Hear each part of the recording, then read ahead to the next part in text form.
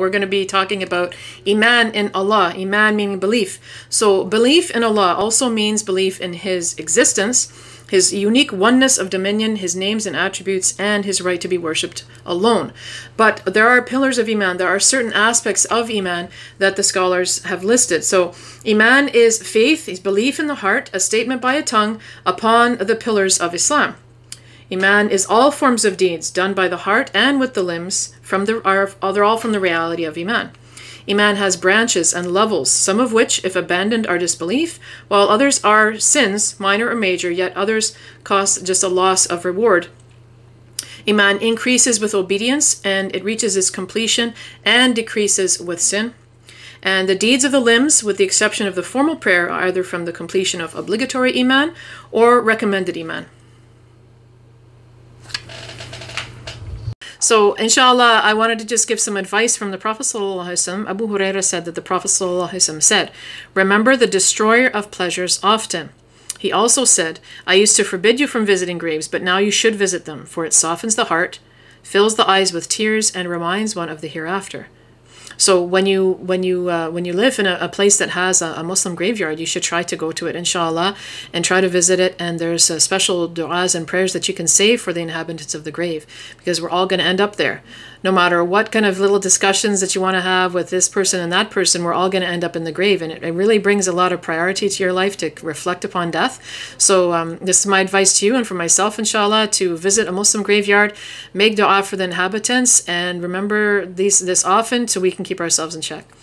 So in Surah Yaaseen, Allah subhanahu wa ta'ala talks about Prophet Nuh and the ark that he had him build. So Allah subhanahu wa ta'ala mentions, there is a sign for them that I carried their forefathers in a loaded ship. So we have this example. We understand that Allah subhanahu wa ta'ala inspired Prophet Nuh with the design of a ship, because people had not traveled through the water before the time of Prophet Nuh. Now, what was amazing to me to study when I studied the tafsir of this ayah is that all boats, all seafaring vessels are actually based upon the knowledge that Allah subhanahu wa ta'ala gave Prophet Nuh in building the ark. So it's a fascinating note of history that this was the first boat. Obviously, it was the first seafaring ship, and it was something that Allah subhanahu wa ta'ala had given to Prophet Nuh to save him at the time when he was punishing the earth. So I want to talk about the Ayam al-Bid. Ayam al-Bid are the 3 days in the middle of the lunar calendar that Allah subhanahu wa ta'ala has legislated for us to fast. So we find this in the Sunnah, that the Islamic calendar, these 13th and 14th and 15th days were Sunnah for the Muslims to fast. And so we can still discover what the Hijrah date is and try to fast these 3 days. But why? I listened to a sheikh and I asked him a question about this, and he said, because the lunar month is what it's based off of. This is the middle of the month when the moon is full, and when the moon is full, our bodies, our desires reach up higher. They get higher because our bodies are mostly water, and the tides come up, and so our bodies also, we have this reaction, and we're more agitated. So it's important for us to fast on these 3 days to make sure that we remain calm and remain level in controlling our desires. Subhanallah. So we're going to be talking about Allah's name Al-Aziz, and we already discussed Allah's name Al-Aziz, but we're going to mention it again because there are 3 aspects of this name Al-Aziz. The mighty with regard to his ability, which is so great that nothing can be compared to it. The mighty with respect to his domination and his absolute authority over all creation. And the mighty from the perspective of the impossibility of any deficiency or defect being attributed to him. So now we're going to get scientific, inshallah, with the ayahs of Quran. Allah subhanahu wa ta'ala says in ayah 38 in Surah Yaaseen, what could mean? And the sun runs on its course to a place of settling, and that is the decree of the Almighty, the All-Knowing. So this word mustaqar, when Allah subhanahu wa ta'ala uses this word, this means place of settling. Okay, so this ayah has it here. Now, modern astronomy confirms that the solar system is indeed moving through space towards a point situated in the constellation of Hercules, whose exact location has been precisely calculated and given the name the solar apex. Now, we don't believe in this ayah because science confirms that this is true, that mustaqar actually is a place where the solar system is going to come to rest. But that we it increases our belief, and it increases and augments our belief, and it gives us strength when we discuss Islam with others and the scientific miracles of the Quran. So we're going to be looking at some more from Surah Yaaseen. Allah subhanahu wa ta'ala brings about the parable of gardens and grapes and all the things that Allah has given us in this life, but that, one day these things are going to perish, and one day we might not even be able to eat, what comes out of a garden, and we're going to be reduced to a certain state. But Allah subhanahu wa ta'ala reminds us, that the disbelievers that might be wallowing in blessings. They may have everything in this life, but they're still miserable, because gratefulness to Allah for what you have and remembering Allah for the blessings that you have given, this is what brings your life true happiness. Assalamu alaikum, and welcome back to TikTok Tafseer. So we're going to be talking about Iman in Allah. Iman meaning belief. So belief in Allah also means belief in His existence, His unique oneness of dominion, His names and attributes, and His right to be worshipped alone. But there are pillars of Iman. There are certain aspects of Iman that the scholars have listed. So Iman is faith, is belief in the heart, a statement by a tongue upon the pillars of Islam.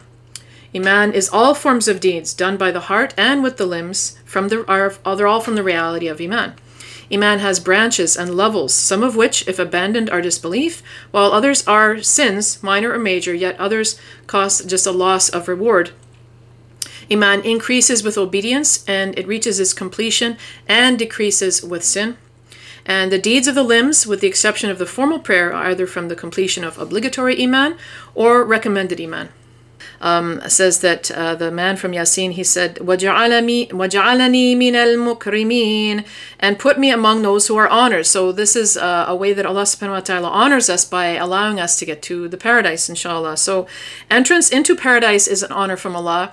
And the levels in paradise that people can get to is also an honor from Allah.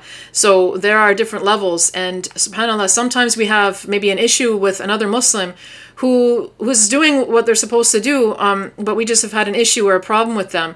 And maybe we wonder, which one of us is going to paradise, because you don't expect to be able to get along with this person, but we know there's no fighting in paradise. So Allah subhanahu wa ta'ala will settle what's in the hearts and will make clear what is hidden, and it will be easy for people who deserve Jannah to get along together there.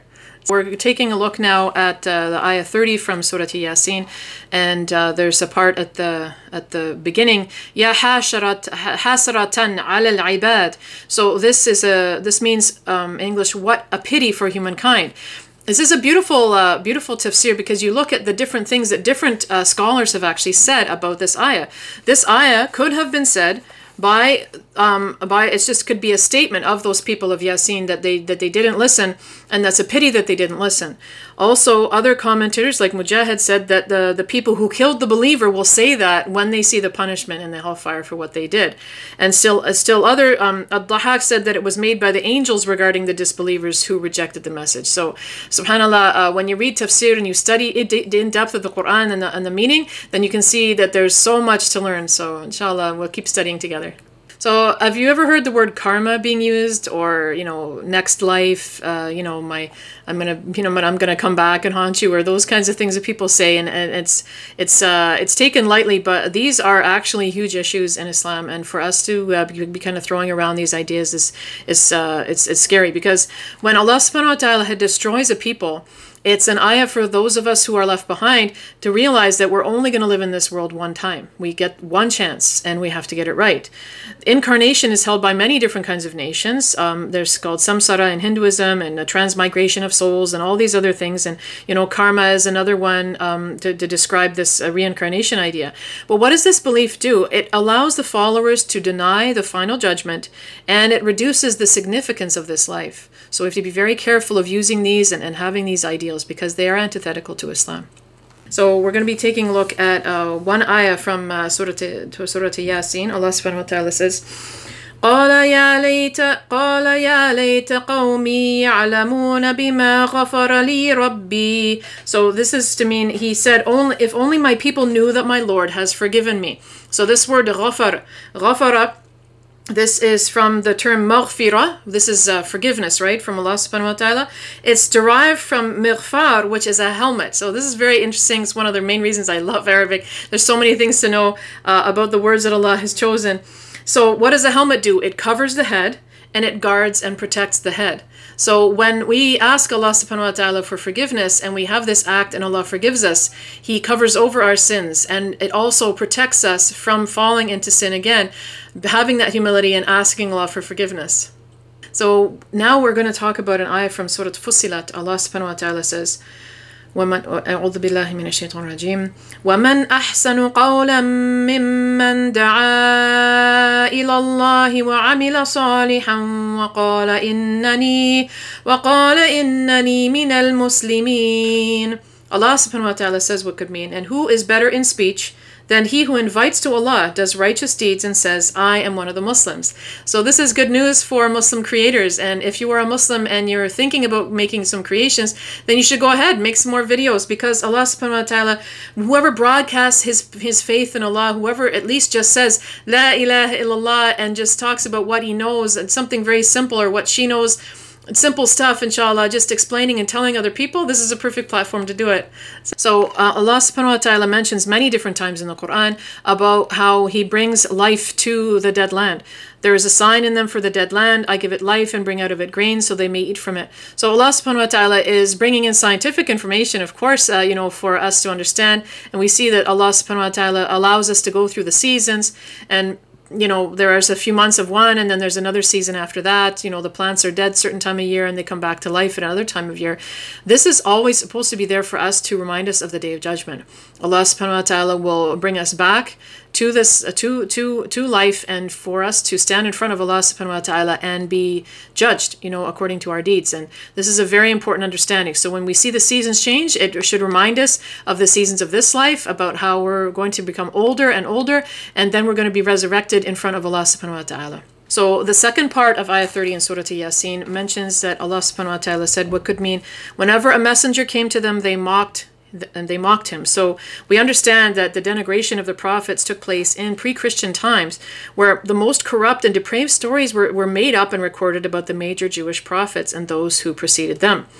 This ridicule of the divine messengers became a part of the Jewish and Christian religious literature today, known as the Old Testament. So when I was growing up, there were stories, and we read about the prophets at the time, and we're just thinking, like, there's all these horrible stories. I mean, some of them are really disgusting, and it is a huge shame, and it is a big sin, because they messed with the actual stories of the prophets, and these things are confirmed what's in the Quran. So that's why, for us, we read what's in the Quran, and we rely on Islamic literature for the reality of what took place before with Allah's prophets. Assalamu alaikum, and welcome back to TikTok Tafseer. So